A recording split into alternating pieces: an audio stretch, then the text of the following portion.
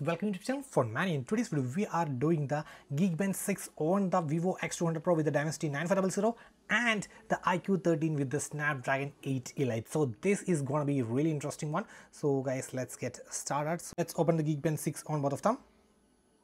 So run CPU benchmark.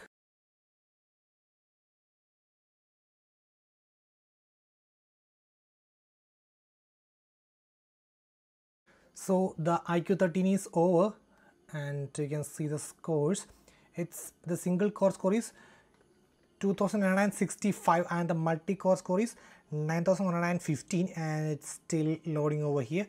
Let's wait. So this is the single core score and multi-core score. So it's still on 96%. Let's wait. Anyways, okay, it's 100 and let's see. Ooh, Vivo X200, it's really low.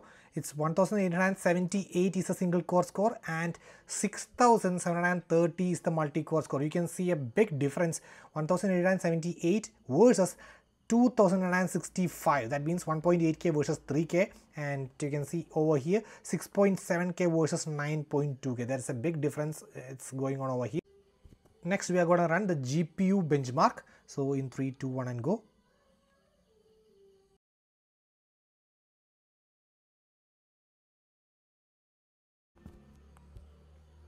Again the GPU scores, the significant difference is also over here. It's 13K versus 18.5K. That is a lot difference between the GPU scores of the Snapdragon 8 Elite with 18,488 versus 30,164 on the Vivo X200 Pro with the Dimensity 9400. So let's quickly check the temperatures.